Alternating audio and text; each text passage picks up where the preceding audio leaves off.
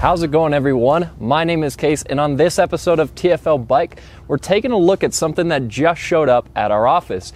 This is a brand new Indian Challenger Limited. This is a $27,999 bagger, but it's not your everyday bagger because there are some high performance upgrades on this bike that you don't usually find on something this size. So let's go ahead, walk around it, and take a look.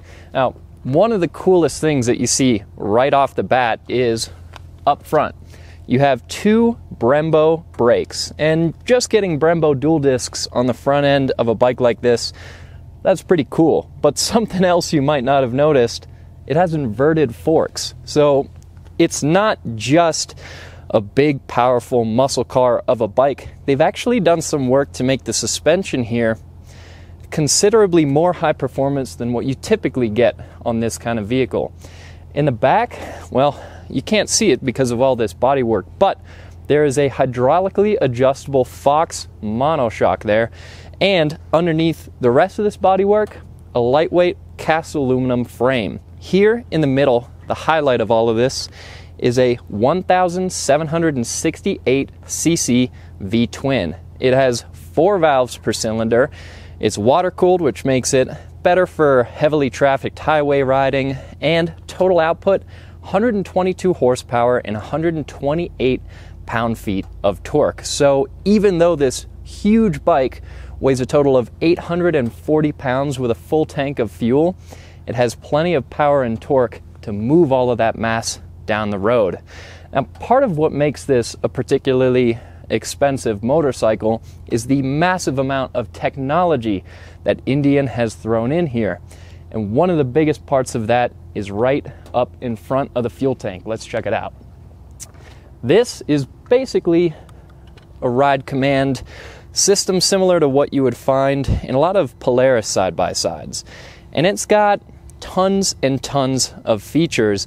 Now, once we do a full review of this motorcycle, we'll dive into really all of the features that you get on the screen, all of the rest of the technology features, including cornering ABS, traction control, drag torque control. But for the time being, if we just take a quick look, you can see we've got a Bluetooth function which allows you to play music. Of course, you have 100-watt speakers up front here, so you should be able to play at a pretty considerable volume.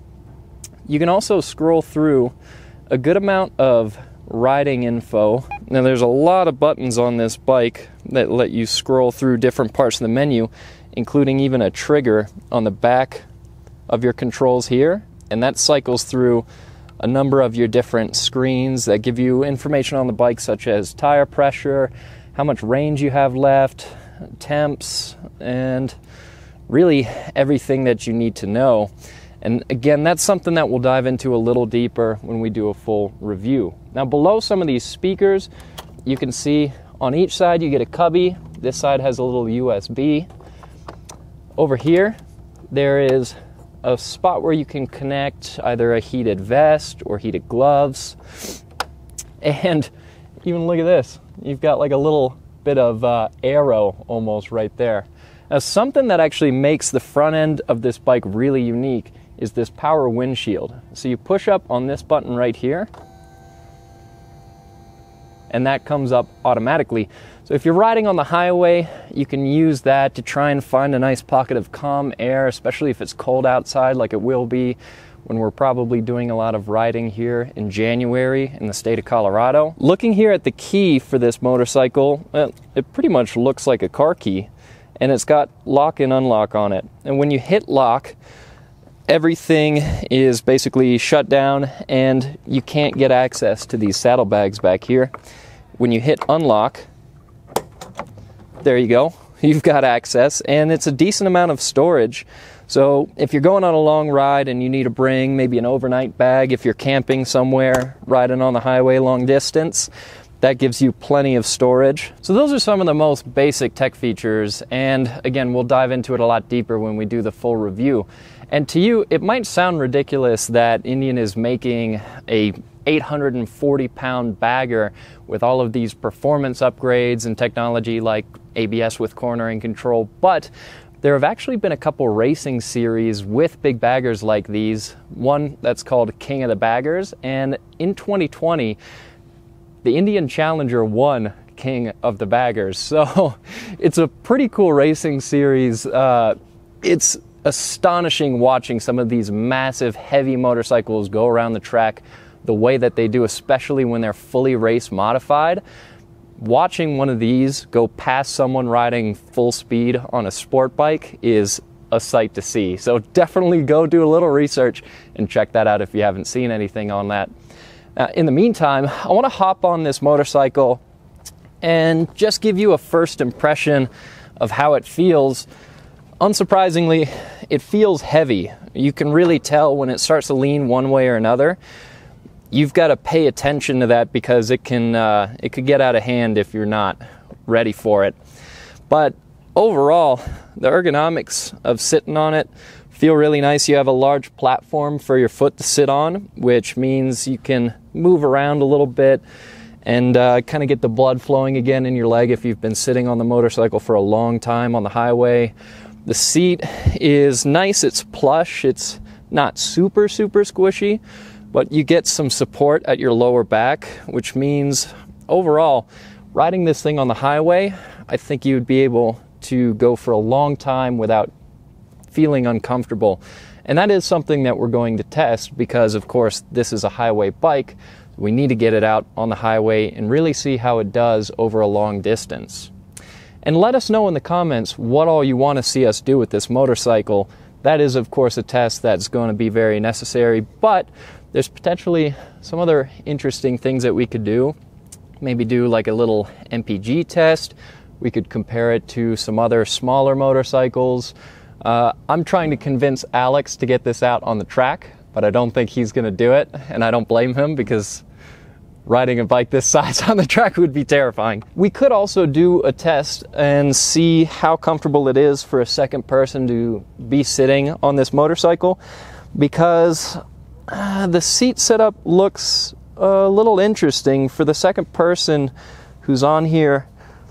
You know, there's this loop that they can potentially grab onto, but it kind of seems like there's not a whole lot of bodywork or anything around the passenger. So we might have to give a little gander to what it's like to be on the back of this motorcycle. And we're definitely also going to have to test out the audio system. I'm interested to see how loud it gets. And being that you're riding down the road and not enclosed, I'm sure it gets pretty loud. How's it going, everyone? This is Case from TFL Bike with our Ride Smarter Tip of the Month, brought to you by Rider Justice. We all know riding two-up is one of the great aspects of riding a motorcycle. But did you know that your insurance may not cover your passenger, or that insurance coverage can differ if your passenger is married to you or not, or that your passenger may not be covered if you caused the accident? Neither did I. That's why you want to make sure you carry a healthy amount of uninsured/underinsured coverage, as well as liability insurance. Shoot for at least $250,000 of uninsured coverage and more if you can afford it. On most premiums, that works out to a couple extra bucks a year, and it's worth it to protect you and the ones you love. To learn more about how to ride smarter with common sense tips anyone can follow, go to riderjustice.com, the champions of biker rights, on the road, in the courtroom, and now across the country. One area where I think Indian does a really great job is in terms of design, and even if you're not into baggers that much, you have to admit that there's some really cool details here. The black and the gray with this logo have pretty subtle contrast, but it looks nice, it looks minimal. Moving down to the engine here, I think Indian makes some of the coolest looking engine blocks and engine covers because it's this nice blend of modern looking details like this polished section with a gray, more modern and minimalist looking block design, and just the combination of retro and modern, it works really well right here. You've also got a dual exhaust which connects right here on the right side of the bike, but actually splits off underneath, so you have two pipes coming out the back, so it's 2 to 1 to 2 exhaust. And let's go ahead and give it a listen because this big twin makes a nice rumble.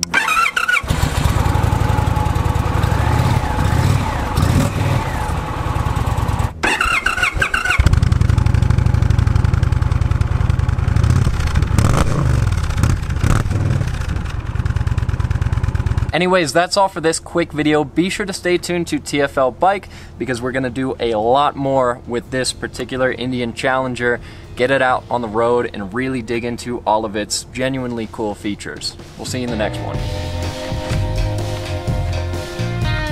This is like the smallest helmet in the world.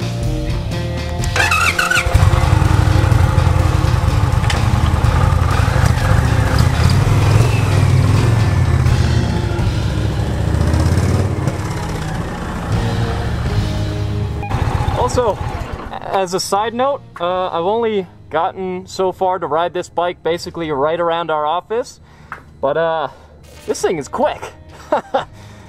Be sure to stay tuned because we're going to put this thing to the test.